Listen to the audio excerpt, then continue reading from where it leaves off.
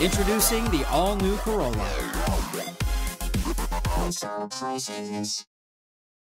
At a pocket meeting in Tamuning, former Governor Carl Gutierrez invited former Republican First Lady Joanne Camacho to speak. May I ask First Lady Joanne Camacho to say a few words? Thank you, Governor. Half a day, ang magandang gabi sa iyong lahat. Camacho spoke about how Tamuning is traditionally a Republican village. And although she is a Republican, she said that this is a different election and one in which she would be supporting Gutierrez Gumataotao. She explained that Gutierrez's running mate, Gary Gumataotao, is her first cousin. But she said this is not the only reason why she's supporting the team. She spoke about how she served as the general manager of the Guam Visitors Bureau for 2 years under the Calvo administration before she became unhappy with the governor's leadership and left for the private sector. She also spoke about the problems that her sister-in-law, Mary Camacho Torres, had with the Calvo administration. Mary Torres is the sister of former Governor Felix Camacho, and for part of the Calvo administration, she served as the executive manager of the airport before being transferred to the Port Authority of Guam, where she served as general manager. She was ultimately removed from her position as general manager of the port, and it is believed that this has caused a major rift between the Camacho Torres faction and the Calvo faction.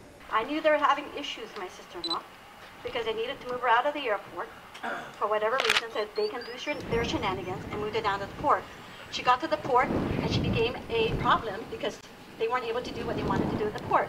And this is the honest truth I see. So what they wanted to do was get rid of her. I said, you can't.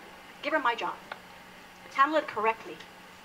No, because they were too in a rush. They wanted to get their agenda through. Camacho admitted that she supported the Calvo administration at first, but after sitting in cabinet meetings for 2 years, listening to them berate her husband's administration, and after the fallout with her sister-in-law Mary, she says she can support them no further. I woke up and I realized this is not the leadership that I had supported. I was very disappointed. People ask me why. I'm disappointed at their style of leadership.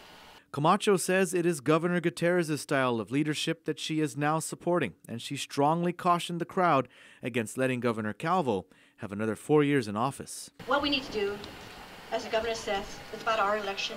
We need to go out to the people, reach out, ask. I do.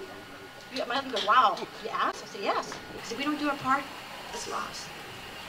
And it's going to be a story of the rich gets richer and the poor gets poorer. Because that's what I see happening. And I know. I've been part of it and I didn't like it. And it's worse now. Can you imagine if they get 4 more years? What's going to happen? We can't await for that. Please. I pray to God every day. I said, Lord, this election is yours. Grant favor to the servant that's going to serve all of us. And Joanne Camacho made it clear last night that she believes that servant is former Governor Carl Gutierrez.